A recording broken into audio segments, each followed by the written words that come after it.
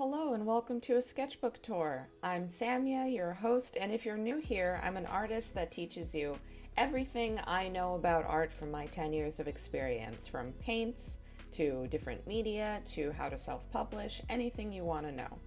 So today we're going to look at this sketchbook, and this is a Stillman Birn Delta Series sketchbook. It has really thick paper that is perfect for watercolor and gouache, which is a lot of what's in here. So we're going to check it out right now. And a disclaimer, I finished this last year and just never recorded this sketchbook tour. All right, so just bear with me on how old this work is. So I started this sketchbook in May of 2019. That was what feels like a lifetime ago. At this point, I was in the middle of finishing my degree. I was doing an MFA in comics. I was working on a comic, I was working on a lot of other kinds of art, and I was just trying to figure out what I liked and kind of going back to acquiring technical skill, especially with painting.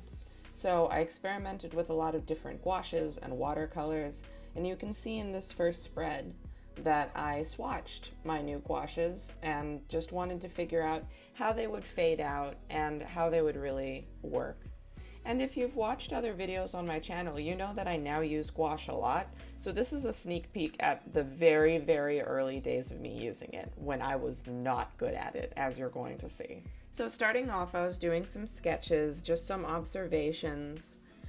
This paper is really nice to do pencil drawings on. There's something really soft about it, and it just feels really good under your hand.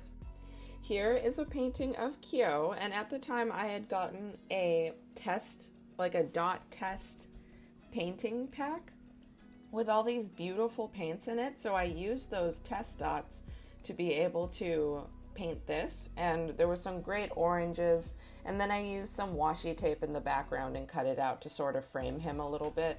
I really like this one still. I think it's one of the better ones that's in this sketchbook. I loved the new Fruits Baskets anime. Did you guys see it? Are there any Fruits Baskets friends here? Because it was awesome. So of course, after doing Catboy, I had to do Ratboy, Yuki, and there were some nice silvers and lavenders in that kit, so I definitely used some of those for this. I also just wanted to practice like a more manga style of drawing. I haven't done manga style things in a very long time at this point, and it was really nice to sort of get back to the things that I love. Again, using washi tape and just sort of, experimenting with some of the light and some of the washes. It's very patchy though, because these were test dots, so there wasn't a lot of paint.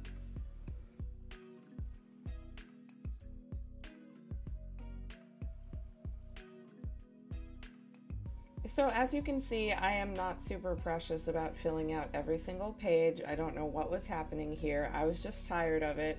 And I did this random Catwoman, and whatever ink I used just like smudged on the other side, so I kind of gave up on it.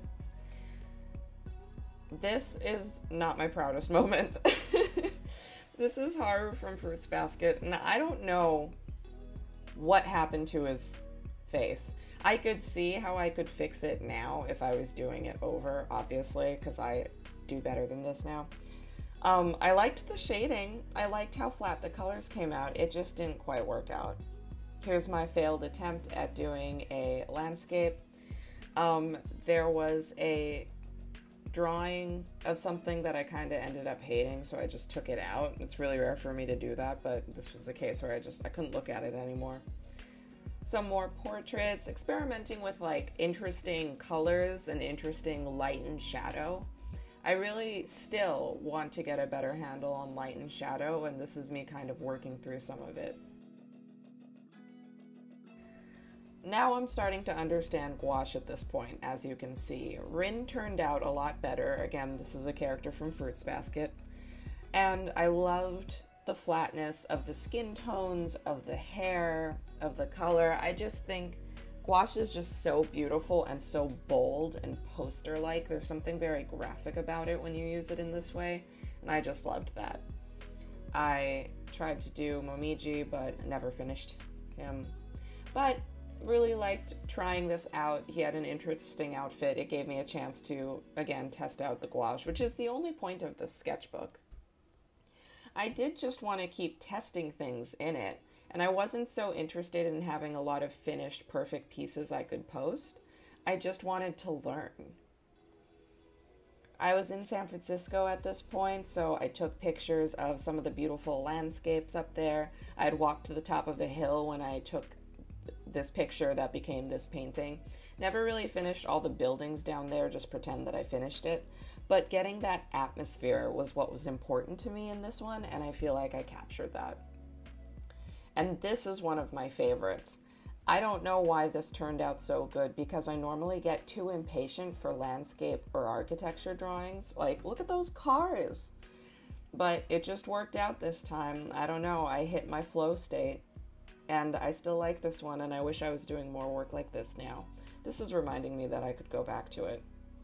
So I was really feeling like I was learning more about environments, about line work, about composition.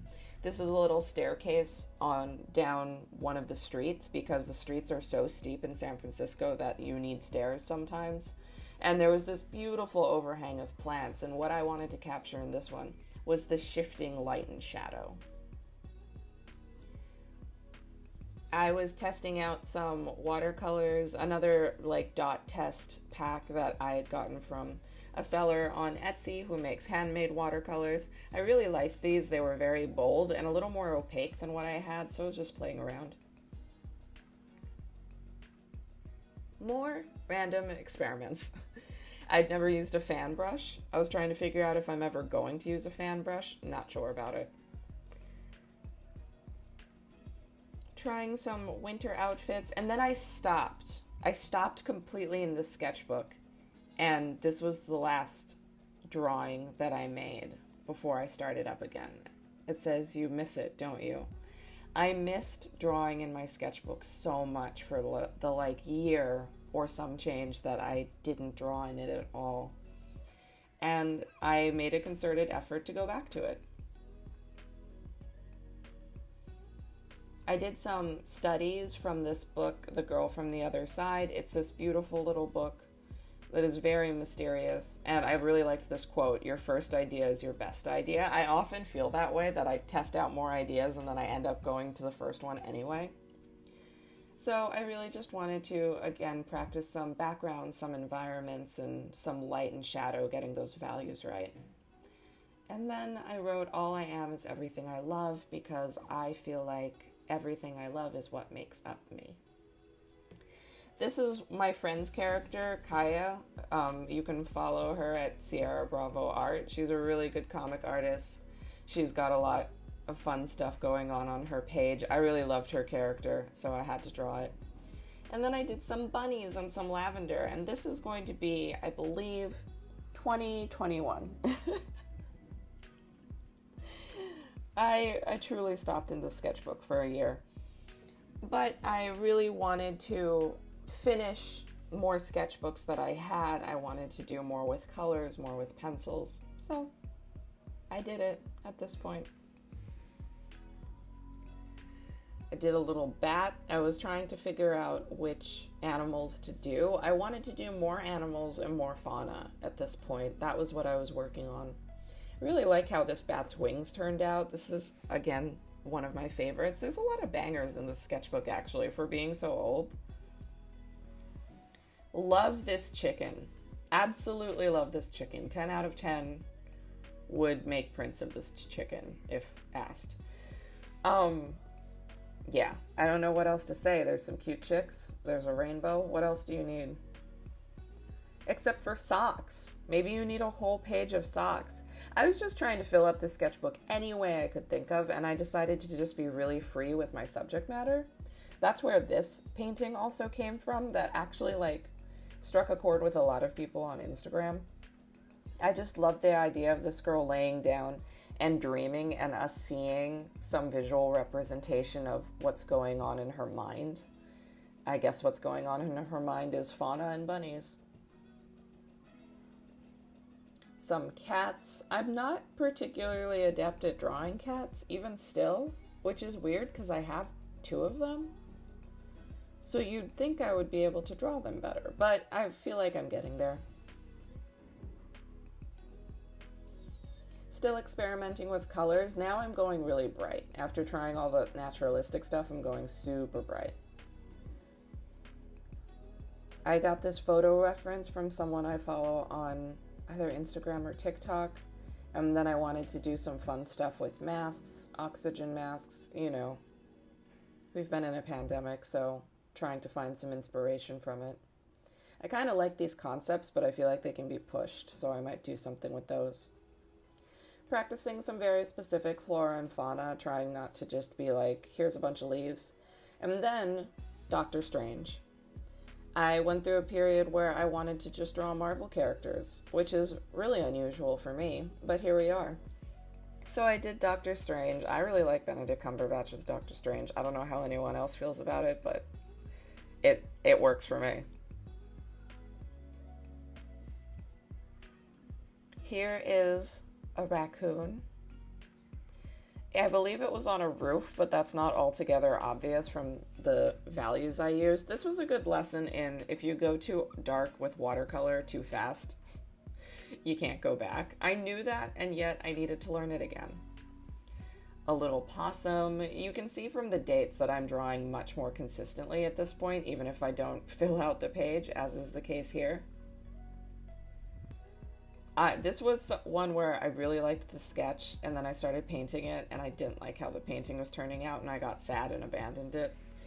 It's not that bad, I'm realizing now, but I don't know, it was just hurting my feelings at the time. I was looking at Sibylline M when I was practicing this page.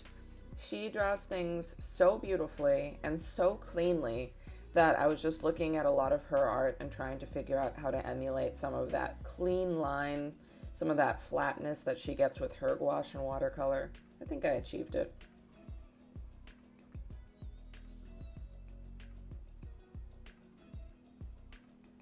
I really like this color palette too.